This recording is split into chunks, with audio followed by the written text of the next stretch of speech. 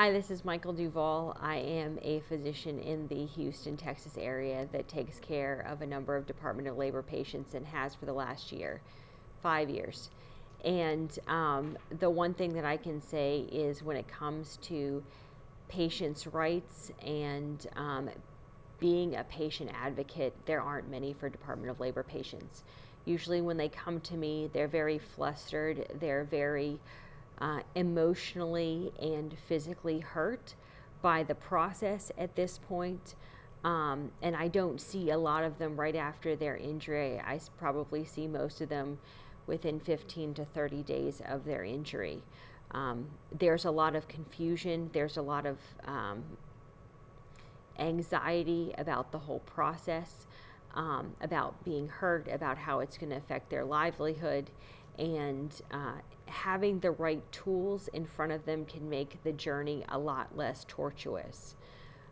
And also it can help defend you against the harassment that does exist, unfortunately, in this system.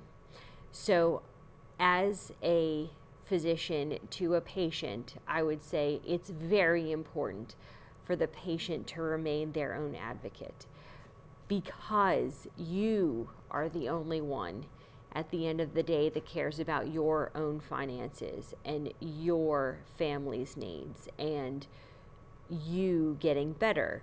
So doing the homework, getting through this originally, yes, it can be a struggle paper-wise as well as a learning process.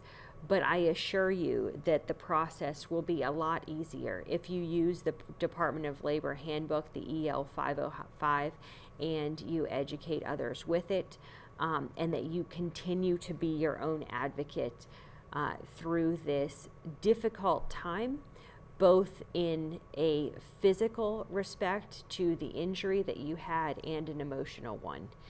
I hope to see you in the future in my clinic. If you need any help, I'm always available to aid not just in your recovery, but also with figuring out the complex Department of Labor system that we live in.